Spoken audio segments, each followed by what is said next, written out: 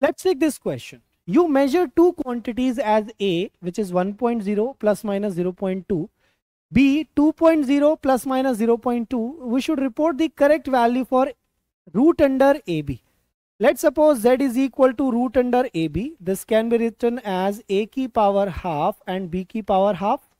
So this will become delta Z by Z is half times delta A by A plus half times delta B by B.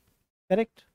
So now let's find out the true value first. So Z is root under AB, root under 1.0 into 2.0.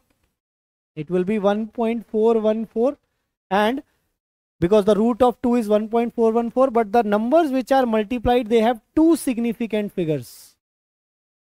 Two significant figures. So answer should be reported to 2. So 1.4 is the answer for this true value. Now delta Z will be half times 0.2 divided by 1.0 plus 0.2 delta B by B, that is 2.0, multiplied by A, that is 1.4. So delta Z value will be half of, this is 0.2, this is 0.1 into 1.4. So delta Z will be half of 0.3 into 1.4. So how much it will be? If we multiply these two numbers, what are we going to get? We are going to get this value as the correct value of the root under AB.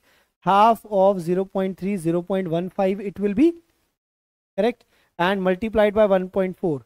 So 42, 0.42 divided by 2. So this will be 0.21. Correct. This is the reported value of meter square. So meter square ka root, it is meter. Again the meter. This will be meter. This is also meter. So 1.4 plus minus 0.2 meter is the correct answer. Option D is the right answer. We have to retain